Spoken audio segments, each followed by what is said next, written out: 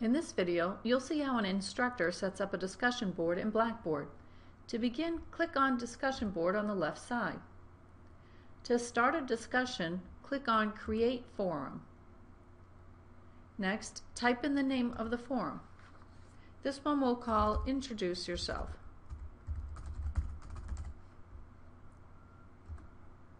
In the description box, type the specific questions or questions you have for the students. You should also enter directions. For this example, we'll require that students answer the questions about themselves and reply to 2 of their classmates' posts within the next week. You can then move down to select when you would like this forum to be available. In this example, we'll keep it so the forum will be available right away. You can change that to make the questions available at a future date. You then have some options for student replies.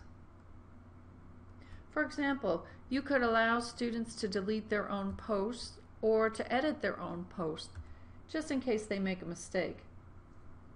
Also, if you'd like the student postings to be a graded assignment, we'll scroll down and click next to Grade Discussion Forum. You'll then need to enter the number of points students could receive for their posting. Next, set when the indicator appears that lets you know when each student's postings are ready to be graded. In our example, we required the students to post 1 entry to introduce themselves and then reply to 2 classmates for a total of 3 posts. We'll set this to 3 posts, so we'll get an indicator for grading only after a student has posted at least 3 times. When you're done, click on Submit. And now you can see your questions posted in the discussion forum.